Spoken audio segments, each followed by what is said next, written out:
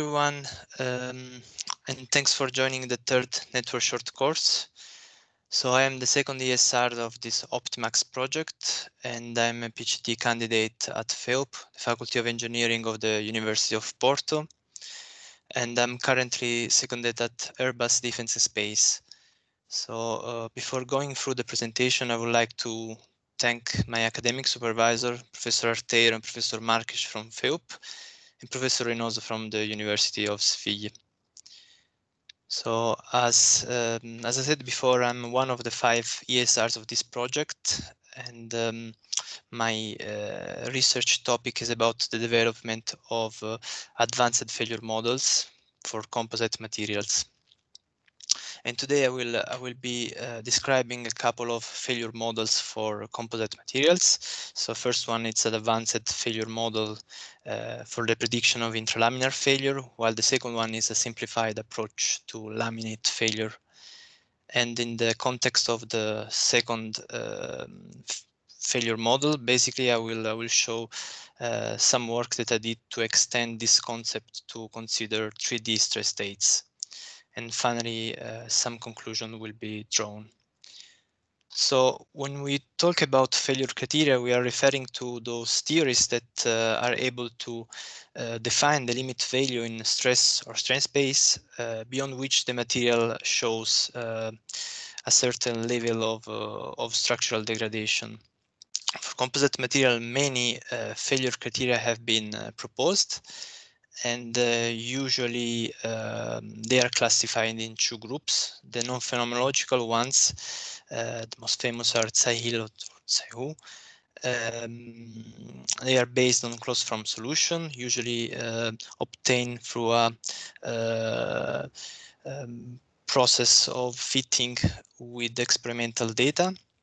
They are not able to identify the failure modes, so we are not able to distinguish fiber failure from matrix failure.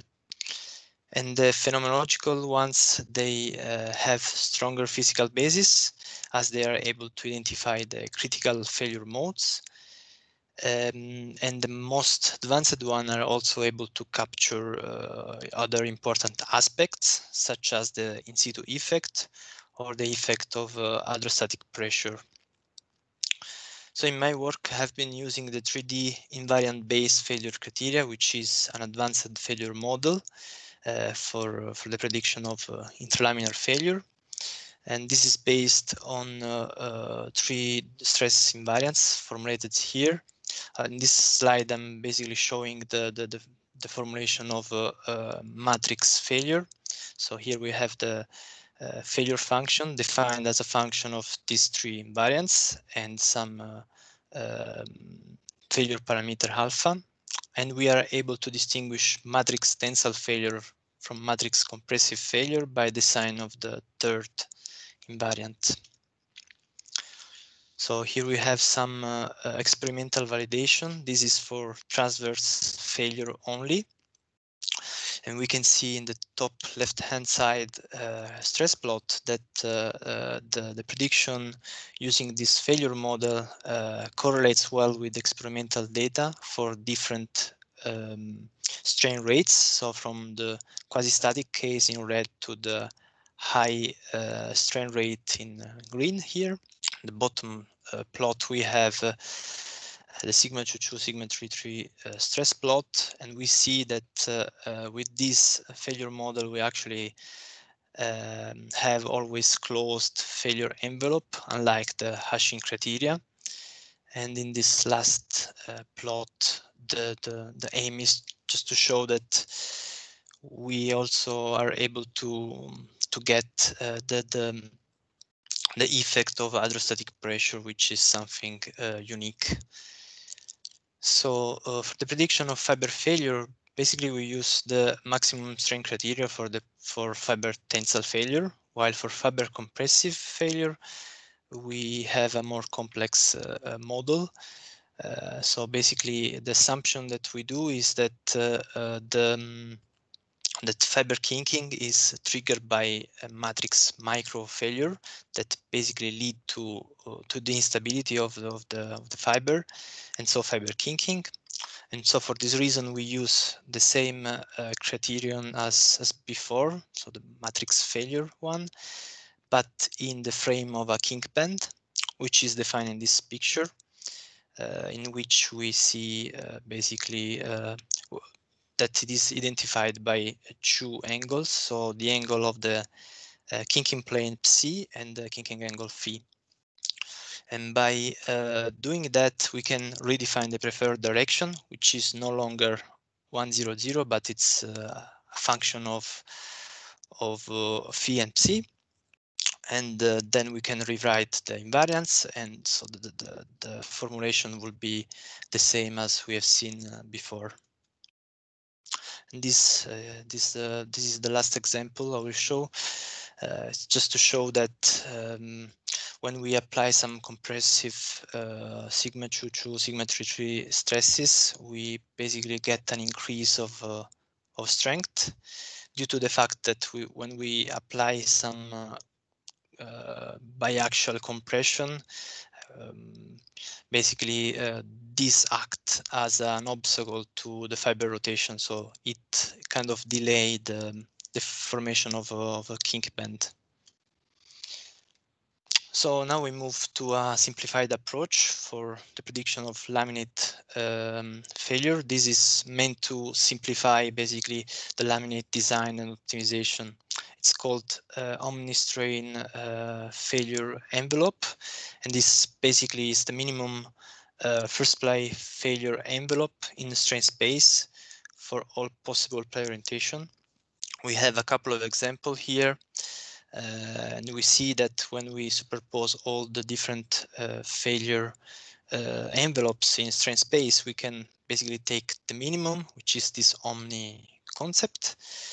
And by doing that, we have a safe design space that basically it's invariant with respect to the second sequence, of course, and it's also able to identify the controlling plies, which in this case are the 0 and the 90-degree plies.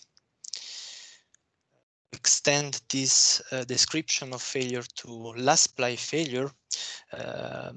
Degraded material properties have been used with some degradation factor. Here we have an example, and we see that even in this case we are able to of course to check the controlling plies, and basically since for most of the carbon fiber reinforced polymers 0 and the 90 degrees are the controlling plies for last ply failure, basically another simplification was made with some degree of conservatism, which basically is this unit circle, just using the two strain to failure, the tensile and the compressive strain to failure as anchor points. They were able to generate this new failure criterion here. So in this context of simplified approach, so in particular in this context of omni-strain envelopes, since Tsai, when he introduced this concept, he used the Tsai-Wu failure criterion for the generation of each of these envelopes. He was able to identify the controlling plies, as I said, but not the critical failure modes. So he would need, of course, the application of a phenomenological failure criterion. And for this reason, I implemented the 3D invariant-based theory that I showed you before. And doing that, I was able to check to identify the critical failure modes for this omni concept. So this way we are adding another important information to this representation. Basically, we see that fiber failure is basically shaping this omni envelope.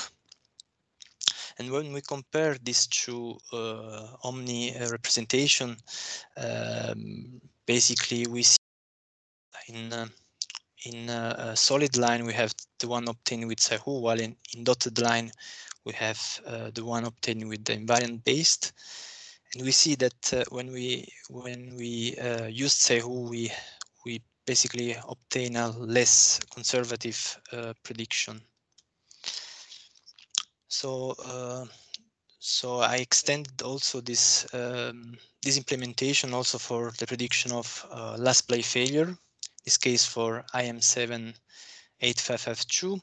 I computed the degraded material properties, of course, and this was the omni last play failure that I was able to obtain. And doing that, I was able to check basically that last play failure is dominated by fiber failure, also for this set of failure criteria, which is basically consistent with the observation that Zeit made to introduce the unit circle.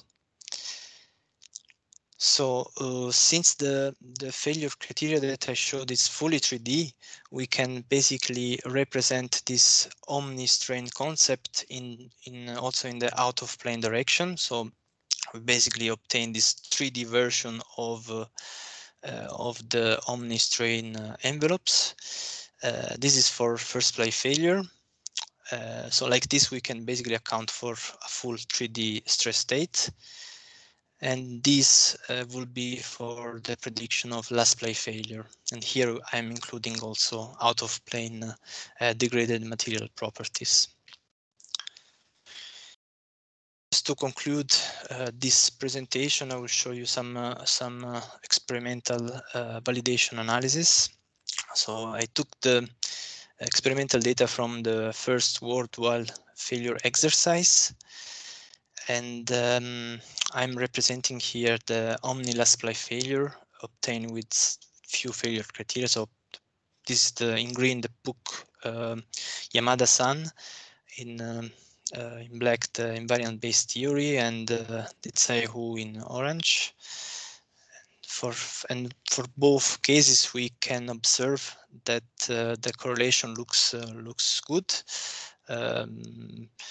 except for this this set of data, which are actually not 100% valid, because indeed they look a bit conservative, and I've read that they are affected. The specimen was a bit affected by instability, but in general they look a bit. They are able to correlate well, and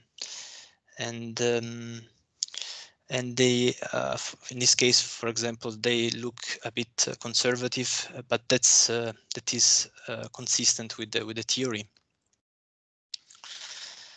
And I did the same study for another material here, for another laminate. This is the same laminate, but two different biaxial tests. And also in this case, we can see that they fit quite well with the experimental data. Just to summarize my work, basically I've presented this omni-strain failure envelope, which are able to give an invariant-based description of failure for composite materials. I've shown also some validation analysis with against the experimental data from the worldwide failure exercise. And the idea is that this concept can speed up the